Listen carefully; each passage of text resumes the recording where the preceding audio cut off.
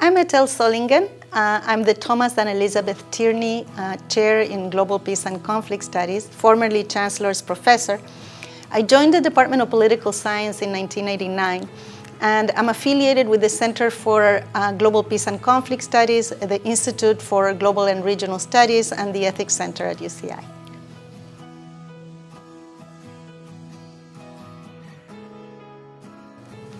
So in the early 90s, I became intrigued with why some regions are more conflictive than others. And I developed a theoretical framework to explain what drives conflict and cooperation across regions.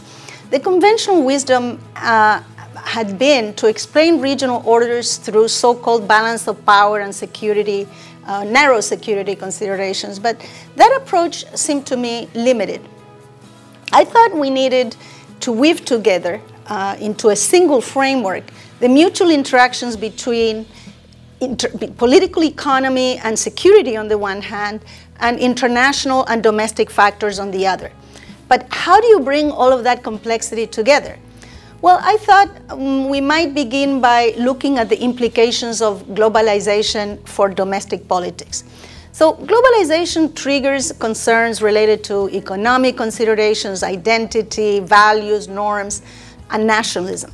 So politicians organize those concerns and craft competing coalitions on the basis of those different constituencies to advance their own political survival. I think two models capture the essence of this framework. Internationalizing models thrive with increased engagement in the global economy. Inward-looking models with decreased engagement with the global economy. Internationalizing strategies privilege economic growth, access to markets, global markets, international capital, investment, technology. They thrive with regional cooperation and stability, and with domestic macroeconomic stability. And all those objectives are synergistic, meaning they're mutually reinforcing at all the levels, domestic, regional, and global. So internationalizers try to avoid wars that compromise those objectives. Conversely, inward-looking strategies benefit from external insecurity. Nationalist status, protectionist interests, military-industrial complexes, all those actually exploit external tensions, because insecurity and economic closure help these constituencies capture resources from society. They enable cartels, monopoly rents, they reward protectionism, and they undermine internationalizing competitors in the domestic realm. So by their very nature, inward-looking models boost the probability of war, even if they may not necessarily always be intend that. So in sum, where internationalizing models dominate a region, they converge on mutual incentives to avoid wars. In contrast, where inward-looking models dominate in a region, their incentives to exploit tensions for domestic purposes also converge. The detailed links between these modular theoretical components of the theory were later elaborated later in the 1998 book entitled Regional Orders at Century's Dawn. But the basic insight survived, I think, the test of time.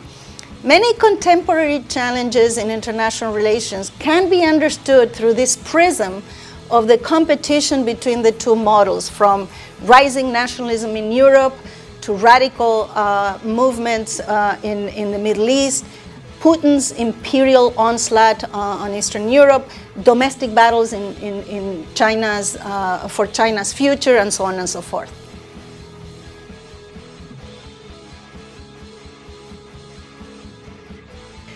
The general argument can be applied worldwide and to many issues, but over time I looked at specific topics such as, well, first, in the 1990s I came upon a puzzle that I think may be even more significant today. The Middle East and East Asia shared common initial conditions around 1950. Harsh autocracies, ethnic conflict, high income inequality, state building challenges, and militarized conflict. And yet, if you fast forward to the present, the two regions look dramatically different. Despite lingering tensions, East Asia has avoided militarized conflict for several decades now, in sharp contrast to the Middle East. So what explains these diverging trajectories out of initial common conditions? The models I described earlier are, I believe, an important part of the answer. Internationalizing models played a crucial role in avoiding wars in East Asia thus far, and inward-looking models in promoting wars in the Middle East. When I began this research in the 1990s, balance of power arguments predicted that East Asia would be the next cauldron of war. And it wasn't as clear back then as it is today that East Asia would become a nerve center of the 21st century global economy. So it was rather risky at the time to impute too much weight to internationalizing models as drivers of regional cooperation. But I think the empirical record thus far supports the hypothesis that these models have consequential implications. Now, is war out of the question in East Asia? Not necessarily, but it is more likely with domestic inward-looking shifts in that region, and I explored the conditions that may lead to such shifts. A second application of the general argument was explaining why some states pursue nuclear weapons and others do not. In a 1995 article in International Security, I identified thick connections, deep connections between political economy and nuclear choices, or political economy models of the kind that I described earlier and nuclear choices. And the connections were strong conceptually and empirically. A fuller application of that argument appeared subsequently in a book entitled Nuclear Logics, which entailed years of research on the nuclear choices of Japan, South Korea, Taiwan, North Korea, Israel, Egypt, Iran, Iraq, Libya, and many others. Now, I found that typical balance of power arguments suffered from serious empirical anomalies and conceptual problems. Such arguments should have actually done a lot better in explaining nuclear choices, because this is, in so many words, their métier, their forte. But instead, the findings provided significant support for the hypothesis that that models of political survival actually explain those nuclear choices rather well. And the prior omission of this hypothesis from the theoretical repertoire in the discipline had led to an overestimation of other causal drivers, including balance of power theory.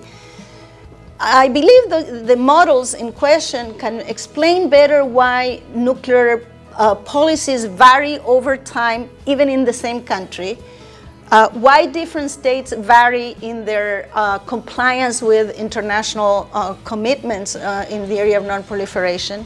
They explain why security dilemmas are more intractable in some cases than others, why some states rank alliance higher than self-reliance, or vice versa. Why nuclear weapons surfaced where one might have not expected them, or security hardly justified them, but actually they were avoided when one might have, in places where one might have expected them.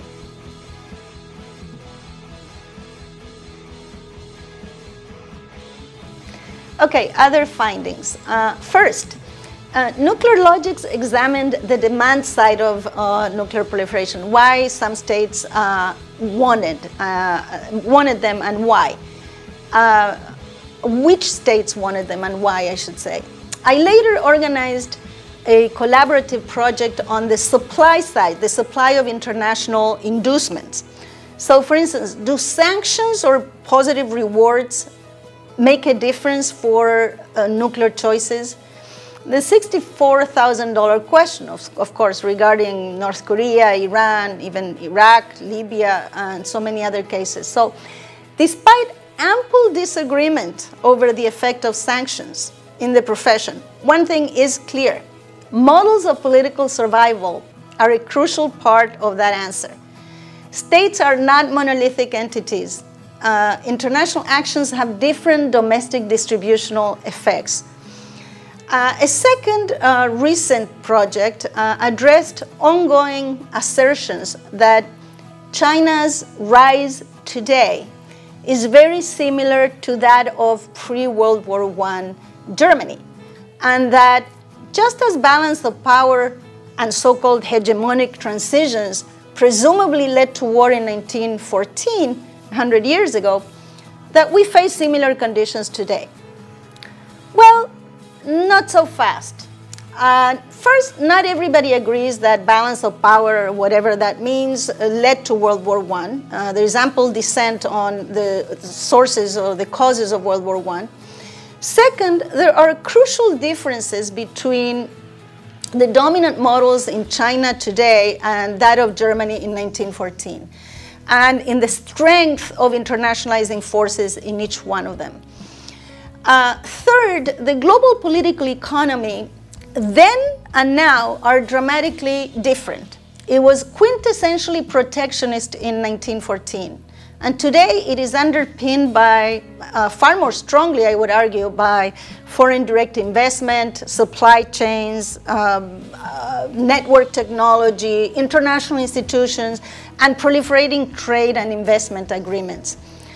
The point here is that ahistorical analogies that ignore the overall context of the world time, are misleading, and they're also dangerous because they peddle the inevitability of war.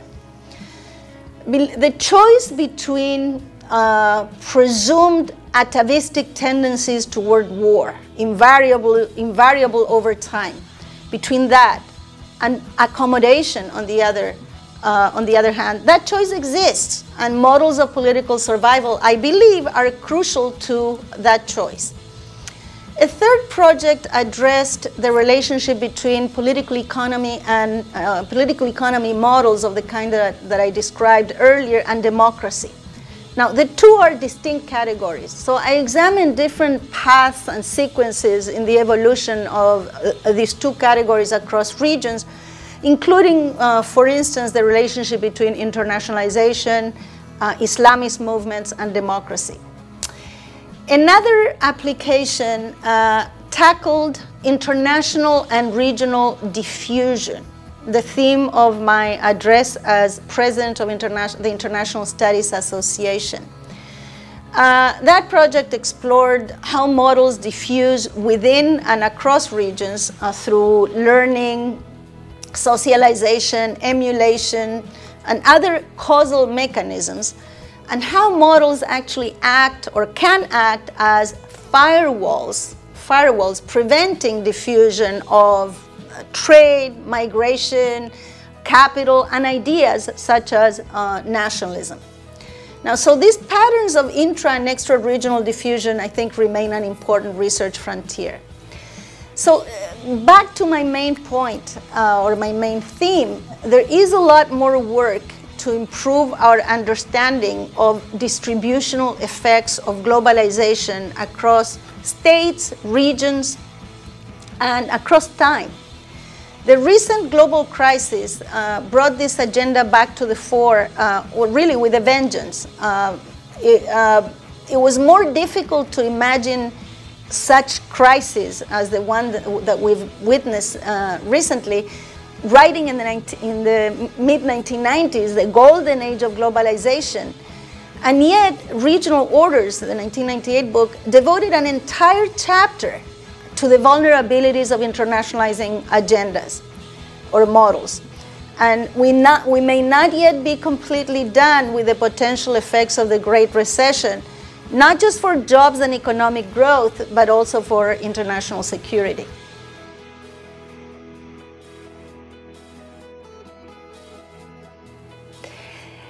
It is really hard to measure how much difference academic work makes, but one can look at some signs. So first, at the level of fundamental understanding of what drives global peace and conflict, I think there is greater recognition today that balance of power theories were overstated and that older approaches to nuclear proliferation were at best incomplete, if not misleading. For example, nuclear logics won the highest award in political science, the APSA's Woodrow Wilson Award and the Jervis Schroeder Award. Course readings today offer students a more balanced menu on the sources of conflict and cooperation, nuclear proliferation, etc. Second, at a different level, this mode of analysis spilled over beyond academia into the policy and expert community and even the public sphere, so that old conventional wisdoms are now challenged in the media, law reviews, and published government research.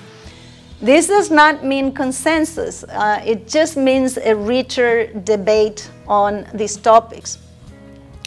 Third level that I can think of is track 2 meetings. These are meetings sponsored by universities, research institutions, foundations, or even government agencies. And those track 2 have incorporated these ideas. They gather academics and officials in an unofficial capacity, and they put them together to try to overcome obstacles to cooperation. I've been fortunate to attend a number of these meetings, many around the world, and I think the conversation has certainly evolved over the years. There will always be people that see North Korea's behavior simply as a function of deterrence, as if there is nothing else to it. But I think that more sophisticated understandings linking nuclear behavior to an inward-looking political economy are now more common.